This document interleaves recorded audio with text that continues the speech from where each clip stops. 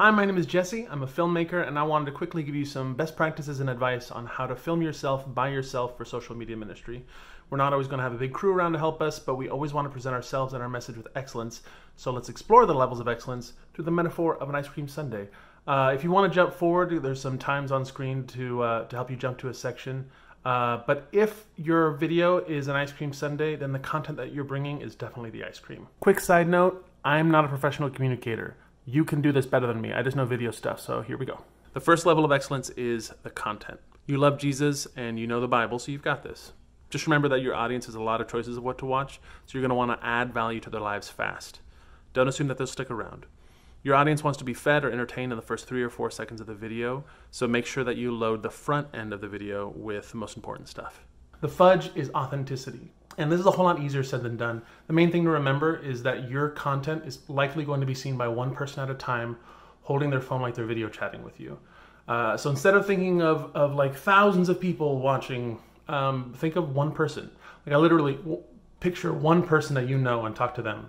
Talk to them as if you're sharing tater tots in a mall food court after you saw that great movie together, or holding a warm cup of tea in their living room.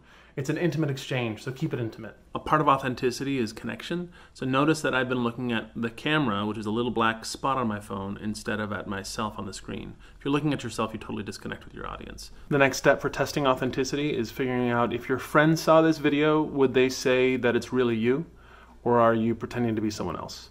Your audience doesn't want someone else. They don't want who you rehearse to be or who you want to be. They want your personality. As a wise man once said, be yourself. People would rather follow someone who's always real than someone who's always right. If you're communicating to K through 12th graders, there are 2 extra considerations for authenticity. The first one is that you can communicate yourself, but with higher saturation. So in other words, you can turn yourself up to 11, but don't ever change to a different channel. If they smell falseness in you, they won't trust anything that you're saying. And the second one is that condescending is communicating to your audience that they are beyond what you're saying. So to avoid that, you want to take your highest age group and then add 3 years. Believe it or not, your audience on their best days thinks that's what they are. So your high school seniors think that they're as worldwide as 21-year-olds, and your high school freshmen think that they're as funny as the seniors, and the 6th graders think that there's no difference between them and high schoolers, and 3rd graders are demanding the kind of respect that middle schoolers get. And your kindergartners think that 3rd graders are truly big kids. So you can speak to people who are 3 years above where your audience is, and you'll hit your target. The third level of video excellence is sound. Notice that sound should be a higher priority to you than video. It's more important than filming outside on that beautiful but windy day. It's more important than filming in your church lobby for context when it's full of people. It's more important than getting that beautiful full body shot where I can't really understand what you're saying because you're too far away. Phones generally get the best sound about a little less than an arm's length away. They tend to tune out everything that's outside of that range. For computers, your laptop doesn't get very good sound, so I'd suggest trying to film on your phone if you can. If you can avoid shooting outside, I'd recommend it because there are just too many variables. Like the birds that are happening right now, the wind that is affecting the microphone, the traffic that seems really distant to me, but that's really present in the mic. If you can shoot inside and shoot by a window, that would be best. But the number one rule when you're recording audio of yourself by yourself is to play it back. Make sure that it's actually as perfect as you thought it was, because the microphone that you're using hears sounds really differently than you do.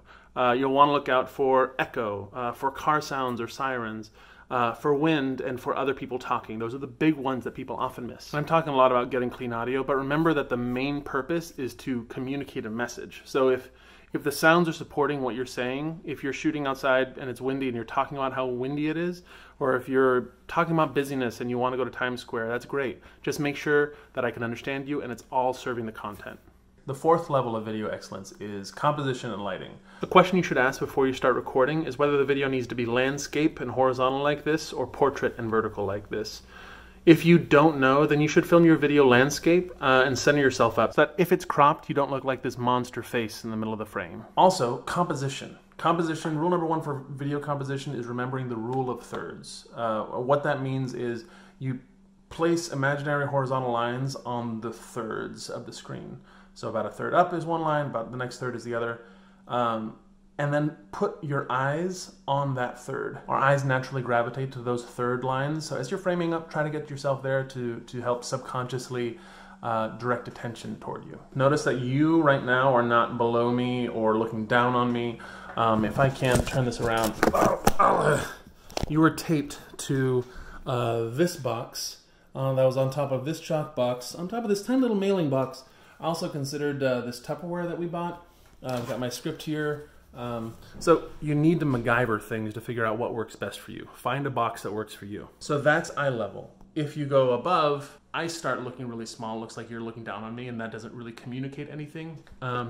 If you're down below, then you start to feel really small. You start to see a double chin. It's not flattering, and also kind of subconsciously makes the viewer feel like they're small.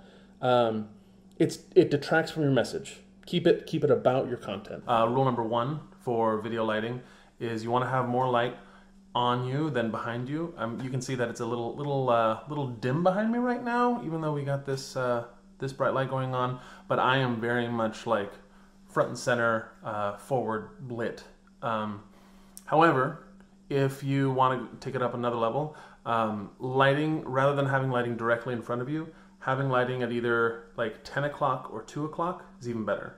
So if your nose is noon, you can see right here, I'm making shadows on myself. That's my 2 o'clock. Also, that light there is a giant window. Unless you're shooting outside, you'll probably want to be by a window, otherwise your video is going to be really grainy.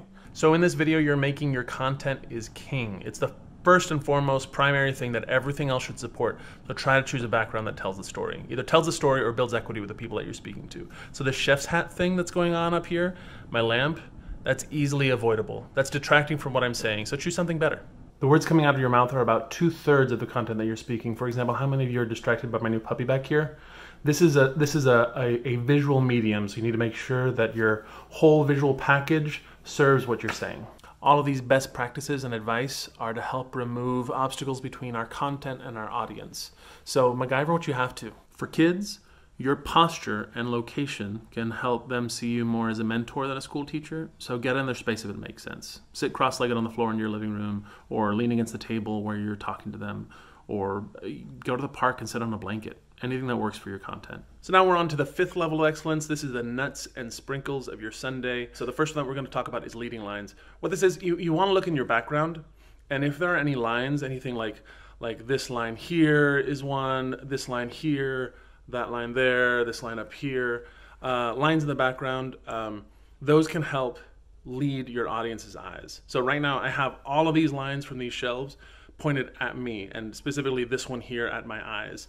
So that helps the audience know where to look. Just takes away a barrier from your communication. Helps them look at you and know where to look, not be distracted. Another bonus visual tip is to reverse the direction of your gesturing.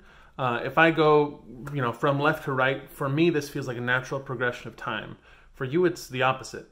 On camera and on stage, you want to move in the opposite direction. So if I'm telling the story of the gospel, I would say, I was, but God, and now. That feels like proper progression. Hitchcock actually used to use this kind of subliminal mental thing that we have by making villains and people that we should distrust walk the other direction. It feels like it's pushing against the grain. So help your audience follow your lead by gesturing in the direction that makes sense to them. For a little bit more video geometry, there are 3 main kinds of space that you can create in your backgrounds. The first one is flat space, as you can see behind me. Normally this is created because people are choosing where they want to sit first, and their couch is against a wall, so that's what's in the background. It's normally claustrophobic, it's normally pretty boring, and it's rarely dynamic and interesting. So in other words, flat space falls flat. So if you find yourself in a very flat space, there's a really easy solution. Simply rotate your camera. Here we go. And now you've got deep space. You take all of those flat lines and you force a perspective into them, so it's kind of shooting off into infinity. This just makes for a more dynamic and interesting thing to look at. However, there is a 3rd level of space that's even more interesting, and it involves a lot of layers. If you're capable, the most interesting space is going to be limited space. And all that is deep space with layers. So we have all this deep space going on with these vanishing lines, but then you have like this doorway here, that doorway back there, another doorway back here.